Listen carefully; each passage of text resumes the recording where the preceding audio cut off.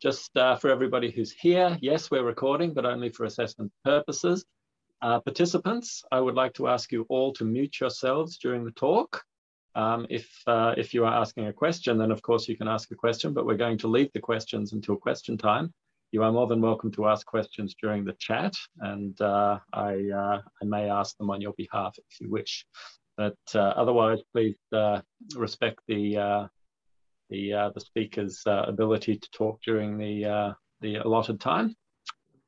Speaking of which, the maximum allowable time for you speakers is 30 minutes. So I'm going to give you a warning at 27 minutes.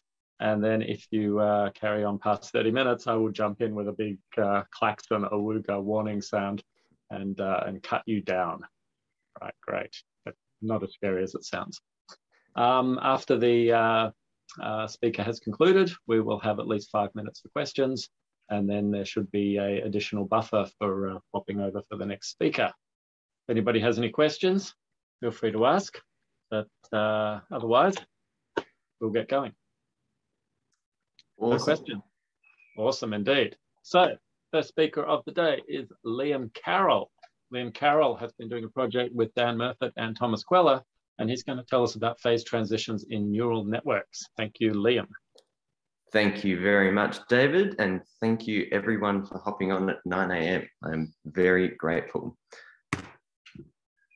Deep learning artificial intelligence is proving to be quite a revolutionary technology, and yet there is currently no widely accepted theory within the deep learning community that explains why it is working quite as well as it is. 15 years ago, Sumio Watanabe showed that deep learning models are actually singular models, and this is a feature, not a bug. And yet, his theory remains largely underappreciated by the deep learning community. My name is Liam Carroll, and in this talk, I'm going to present a simple neural network model that illustrates the key point of Watanabe's groundbreaking singular learning theory, that not all true parameters are equally good. And this is because of their singularity structure. So motivation. Deep learning is a subset of artificial intelligence that aims to model human-like tasks, things like computer vision, things like natural language processing or voice recognition, or even they might be able to compose music and things like this. So what you're hearing here is a cover of Frank Sinatra written by an artificial intelligence algorithm. Pretty scary, isn't it? So deep learning is going to have quite a few benefits for society. It's going to give us things like self-driving cars. It's going to rapidly improve cancer detection, and it's going to improve things like agricultural technology. And a lot of people are saying that it's pretty much a certainty that it's going to be a key driver of the fourth industrial revolution. It is unreasonably effective. And the reason for this is the number of parameters in deep learning models vastly exceeds the number of training data that it has.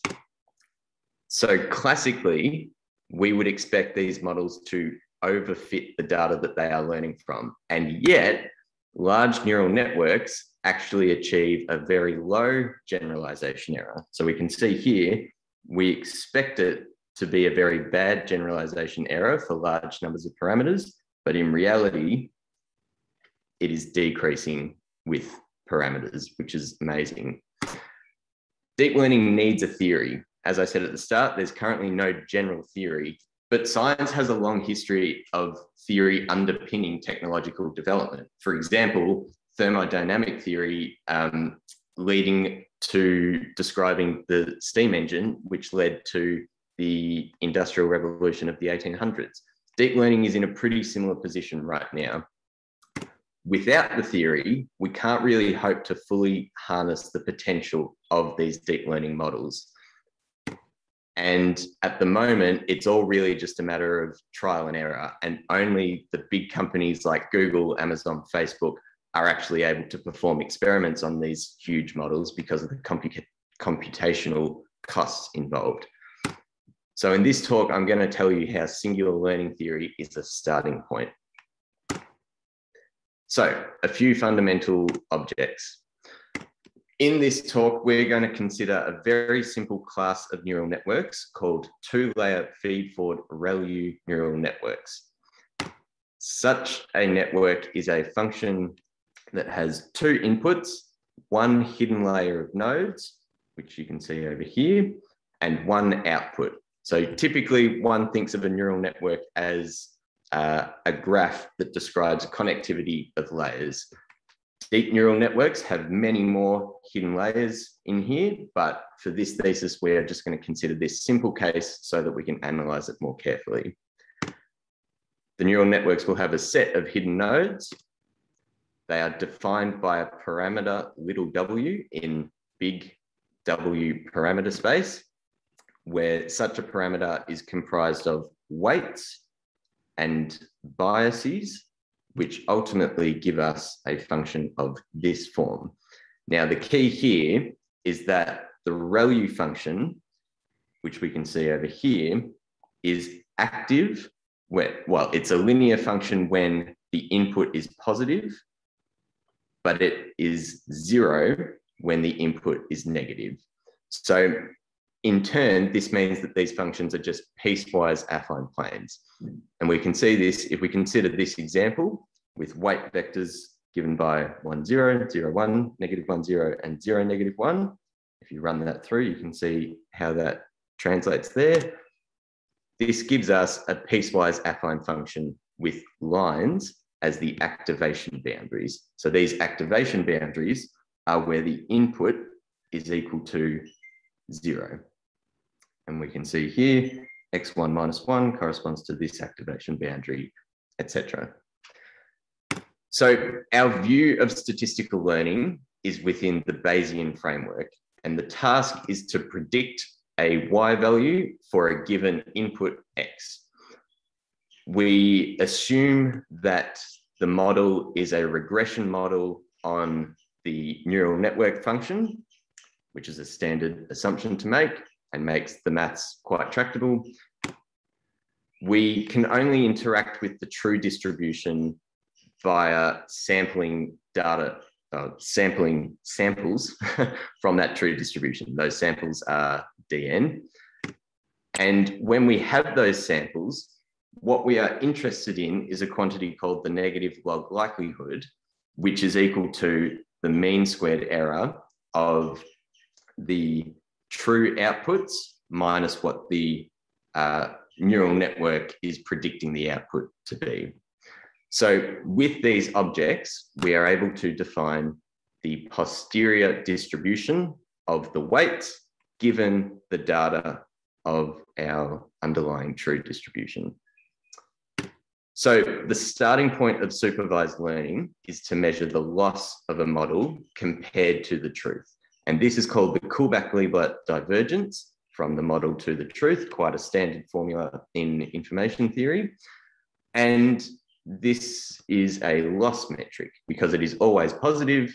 That's something you can show. And it is 0 if and only if the model is equal to the truth.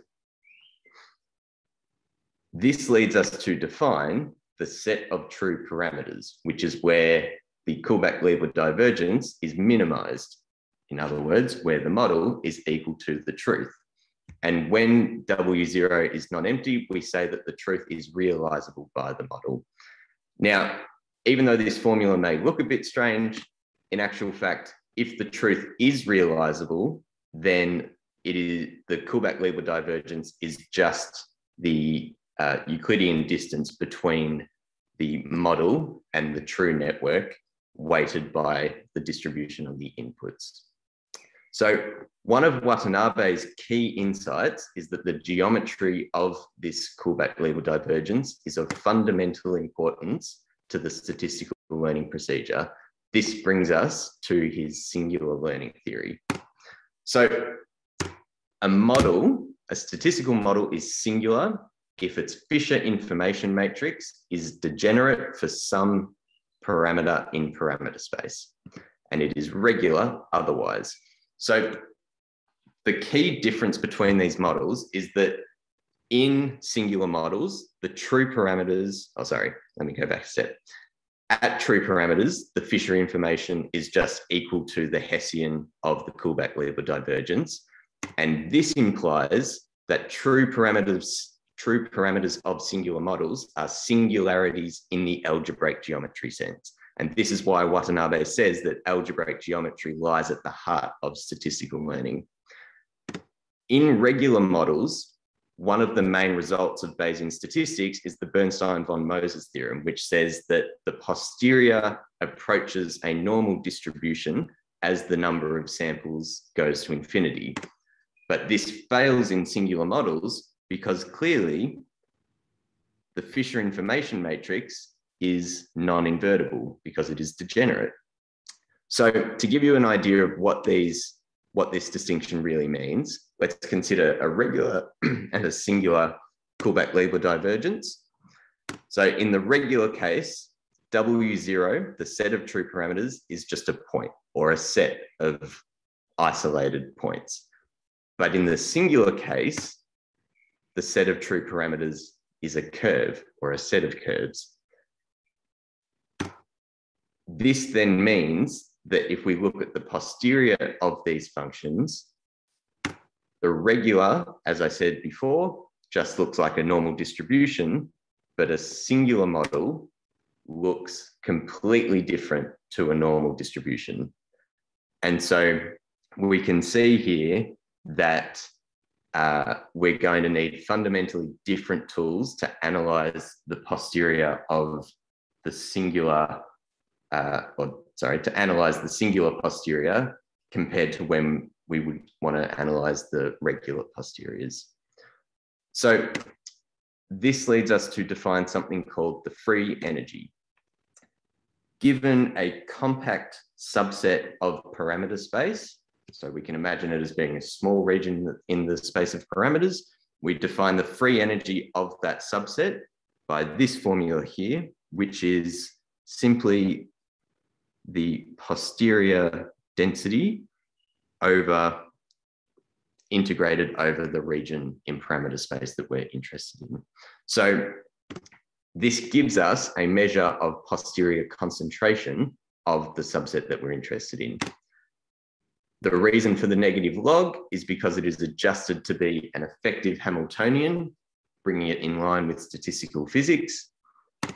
And it can be shown that the free energy is related to the generalization loss of the Bayesian predictive distribution. So for the rest of the talk, you should have in your head that finding these small subsets of parameter space that minimize the free energy is the fundamental statistical learning goal that we are interested in, because models from these regions are the best. So this brings us to the main theorem of singular learning theory. Model complexity is measured by the real log canonical threshold lambda, and lambda is a positive rational number. So I'm not really going to go into the RLCT too much, other than to say that it arises as the pole of an analytically continued zeta function of the Kullback-Leibler divergence. The main theorem is this: in singular models, as the number of training samples approaches infinity, the free energy of any given subset W asymptotically satisfies this relation here. And so we see that the RLCT plays a key role in this asymptotic relation.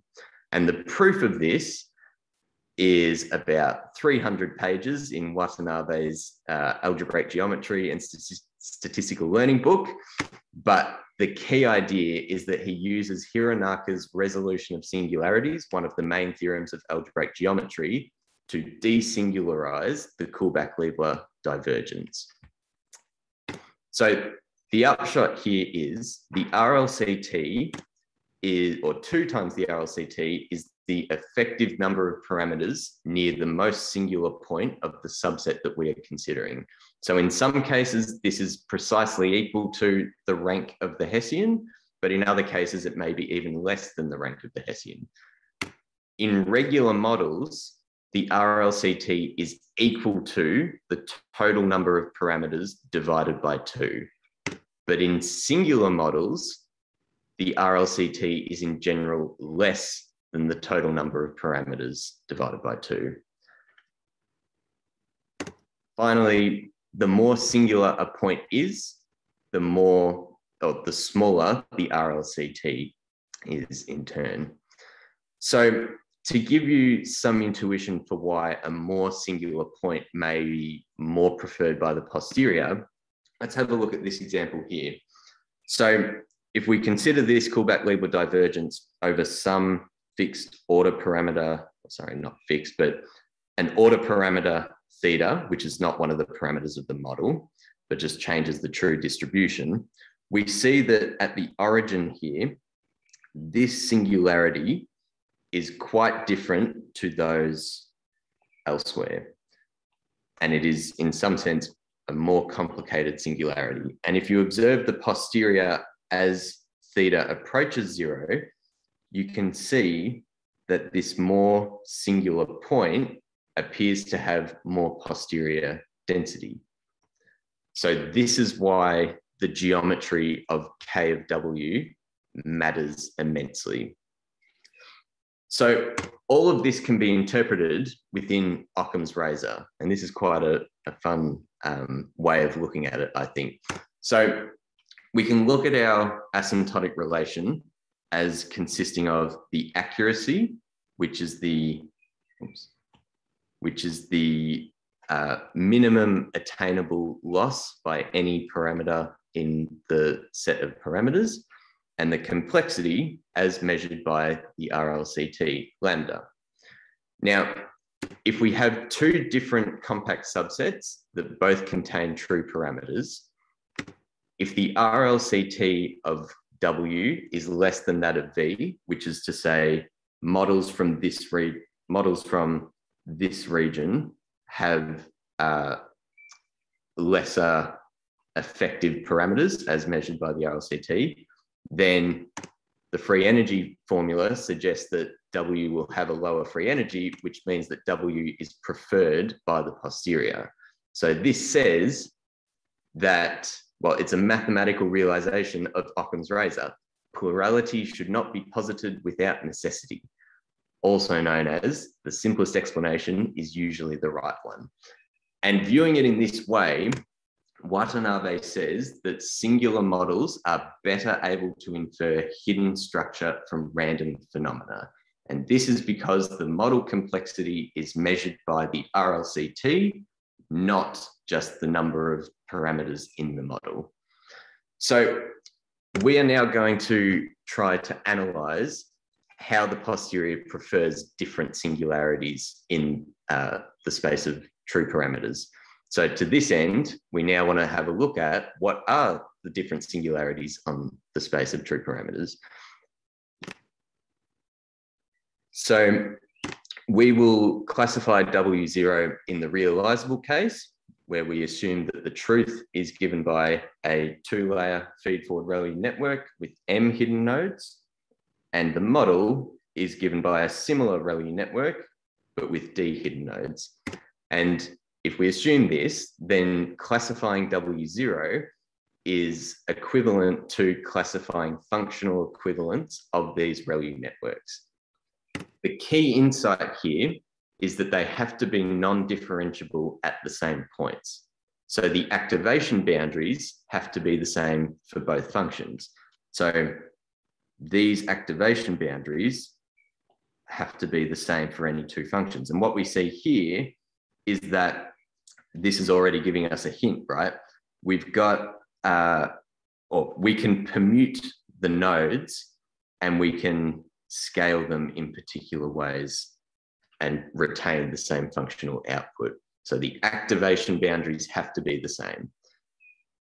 So in the case where the model and the truth have the same number of nodes, there are three kinds of symmetry: permutation symmetry, scaling symmetry. So each weight vector in the model is a scalar multiple of 1 in the true distribution, and orientation reversing symmetry. So we can flip the weights. If you've got a WI, that can be reversed only if it satisfies, only if a collection of them satisfy the, only if a collection of them cancel out and give this formula here.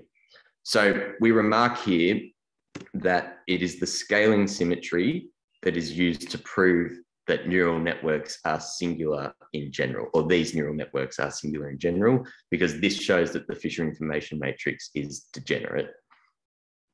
In the case where the model has more parameters in it than the truth, there is a key type of symmetry that pops up, which is degenerate node symmetries. So we call a node degenerate if the weight vector or its outer weight, QI, is equal to 0.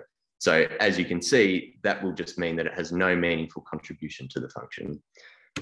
In the case where D is greater than M, we have the same symmetries as before for M of the nodes, but then for each excess node, it is either degenerate or it has the same activation boundary as one of the other nodes in M.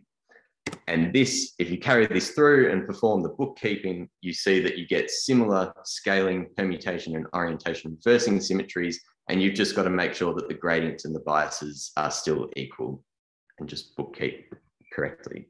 So with this in mind, we now turn our attention to examining which of these points the posterior prefers. So given the terminology that we've used up until now, it should not be surprising to hear that that the statistical learning framework can be thought of in a statistical physics way as a Gibbs ensemble.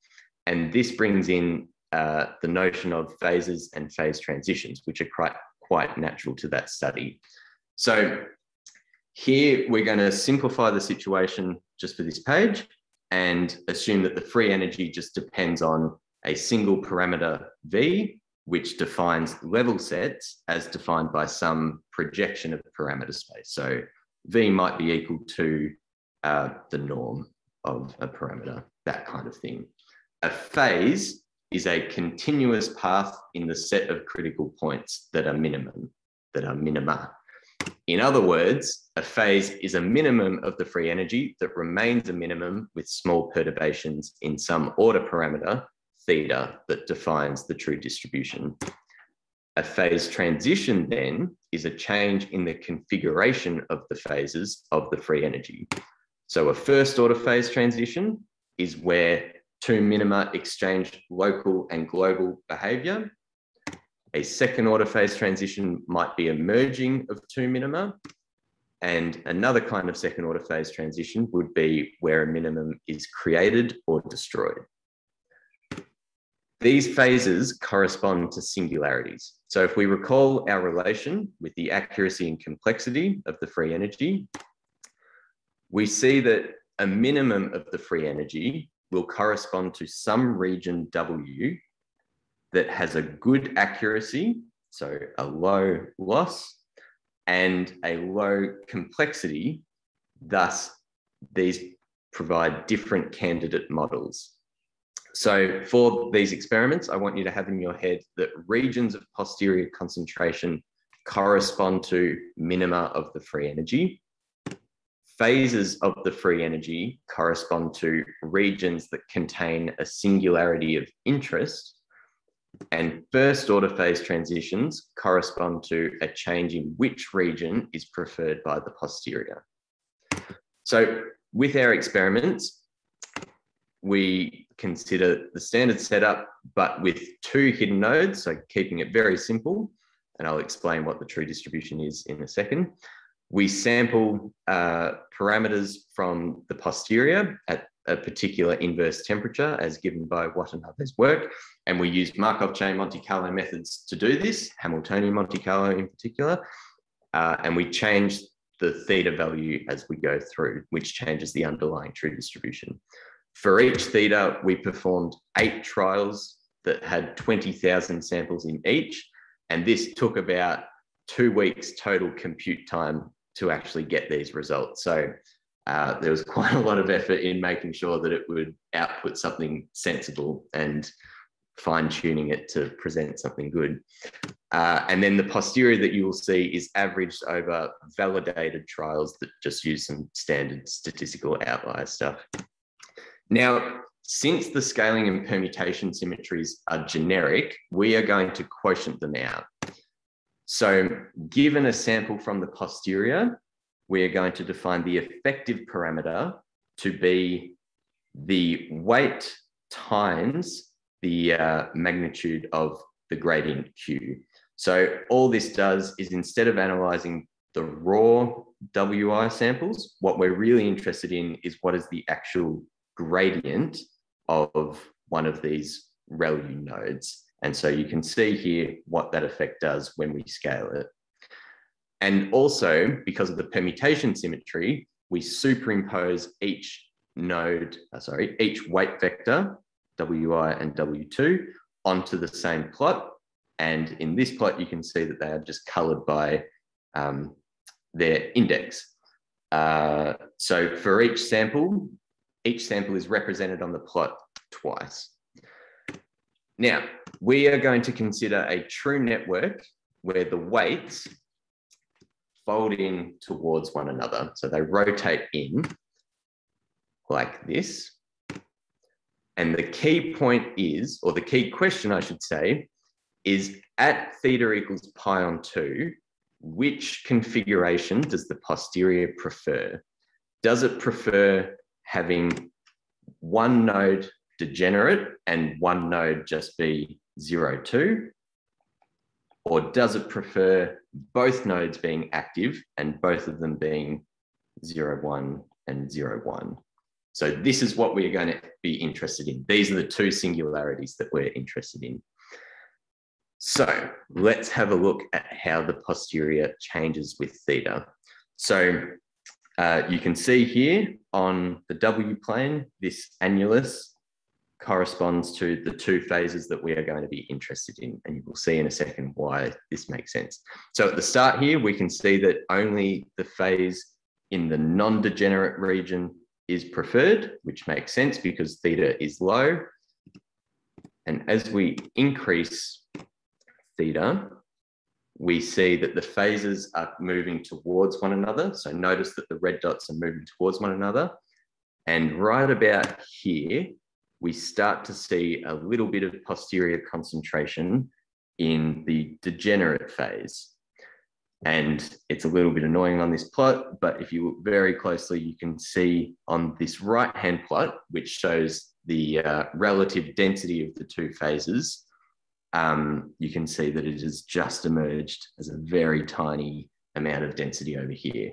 Now, past 27 minutes, Liam. Cool, thank you. As we continue to deform theta, or to bring theta to pi on 2, we see that the degenerate phase picks up more and more posterior concentration. And then right about here, the 2 phases are precisely equal to one another as measured in this plot. And then as we continue on, we see that the degenerate region, which is the one up here, like that, it has much more posterior concentration and therefore is becoming a deeper minima of the free energy. And yet at this point, that configuration is not actually on the set of true parameters. So this is quite a remarkable result. Now, let me get rid of the scribbles. As we continue further, we see that this behavior just sets in. And the final point is that at theta equals pi on 2, both phases are true parameters. We have both of these possible configurations, but we see that the degenerate phase is much more preferred by the posterior than the non-degenerate phase. And if you run this through in your head, you might think, well, that may make sense within the framework of singular learning theory, because here we only have one model parameter effectively. And so the singularity structure, we may expect to be more singular for this point. Thereby, we infer that this configuration, this phase may have a lower RLCT. So it turns out that this first order phase transition corresponds to, or sort of loosely corresponds to, where the accuracy of the two phases, becomes comparable. So if we see here, that point is roughly about there on this accuracy plot. And we can see that around about here, they start to become comparable. And that's when the lower model complexity of the degenerate phase comes into play. So key fact one, in singular models, true parameters are preferred according to their RLCT. And key fact two, non-true parameters can still be preferred by the posterior. So in summary, 30 minutes now. Cool. Deep learning is singular, and that is very good. Artificial intelligence is going to be possible because of these singularities. Thank you to my supervisors, Daniel Murfet and Thomas Quella, and thank you all for listening. Excellent wrap up. Appreciate that. Thank you. I'll applaud for everybody. I'm the most important person. Let's open to questions, please. You can unmute yourselves and ask questions. That's great.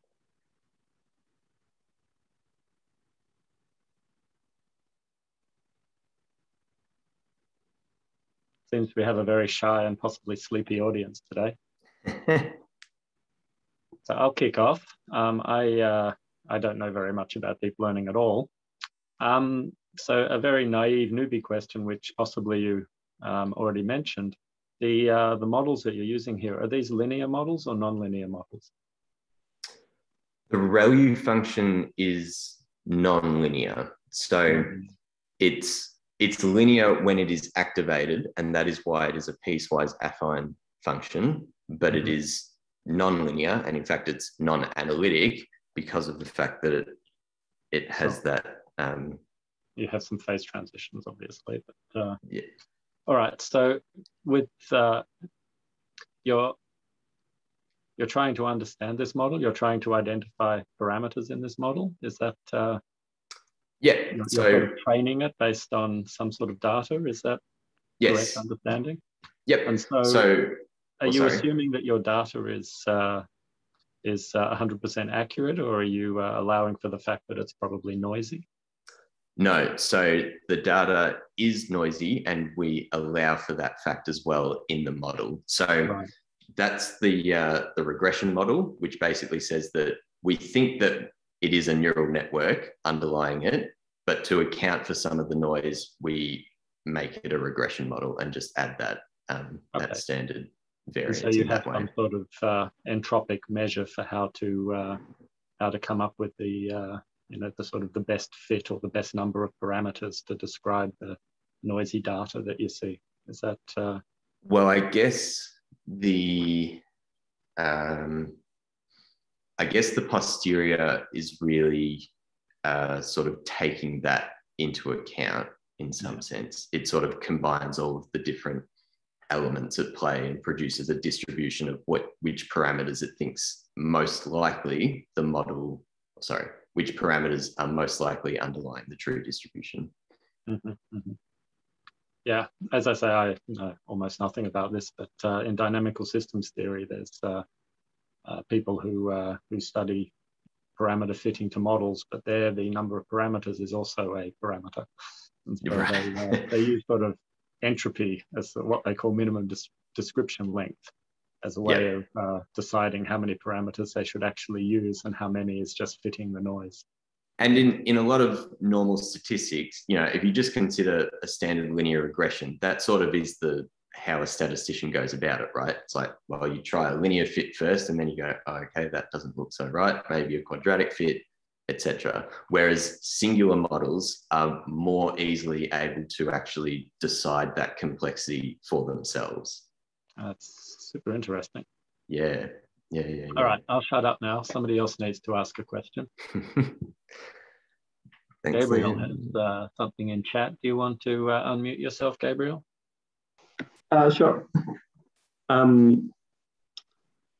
So just the premise at the start was that experiments are very computationally expensive, and it looked like even with singular learning theory, experiments are very computationally expensive. So I'm just wondering, sort of if you think there's a kind of direction things are going to go where, or maybe you only need these simple results to then infer results about more complex models, or yeah, if you could comment on that, hopefully that makes sense. Yeah. No, it's a great question. So the usual framework of deep learning is a frequentist framework, and it is models are trained using stochastic gradient descent with back propagation. And the reason for this is because that is computationally way better than using Markov chain Monte Carlo to do this. So you correctly noted how much more difficult Markov chain Monte Carlo is. So at this point, singular learning theory appears to describe what is happening in these deep neural networks, but it's quite a young theory in a lot of ways. And as I say, the deep learning community hasn't really grabbed onto it yet. And so in a lot of ways, the actual point of this research is to try and bring this singular learning theory to the deep learning community and say to them, look at this. This looks like a fruitful direction to understand what is happening.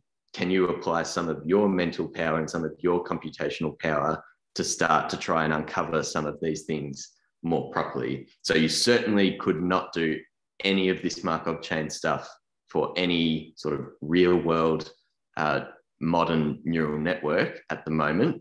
But hopefully by analysing these simpler ones, we can start to understand some of the intricacies at play and also present, well, some fun animations that can really try and illustrate what's actually happening and what the theory is talking about. Because the theory itself is quite dense and uses some pretty heavy algebraic geometry machinery to prove a lot of the results. Fantastic. Thanks very much. No worries. Thanks for the great question. So I think we have time for one more very quick question if anybody wants to volunteer. I have a question actually. Go for it, Oscar. The analogy between the free energy and minimizing the free energy and finding true parameters was pretty interesting. I was just wondering if there was any literature in your own group or Watanabe relating other macroscopic variables of statistical physics to this deep learning, like entropy or derivatives of the free energy that could provide you with any insight? Yeah, good question. So you can set up the analogy between the Gibbs ensemble and the statistical learning machine, the model, and you can sort of write it all down and look at the different objects and try and pick out which ones correspond to which. And then from that, you might hope to write down something like the expected value of the Hamiltonian or the expected value of the entropy. And at the moment, in some of Dan's work, he's sort of written these things down and tried to look at them. It's not necessarily clear to us which of these quantities are actually going to be interesting or are actually of interest. But you can certainly write them down using this correspondence, and hopefully we can start to get our heads around which of these kinds of quantities are actually of interest and how they relate to things like the generalization error and the RLCT and that kind of thing. Awesome, thanks. Thanks. Right, I think we're going to have to wrap up there, I'm afraid. Time is running away as always. Thanks, Liam, again for a really nice talk.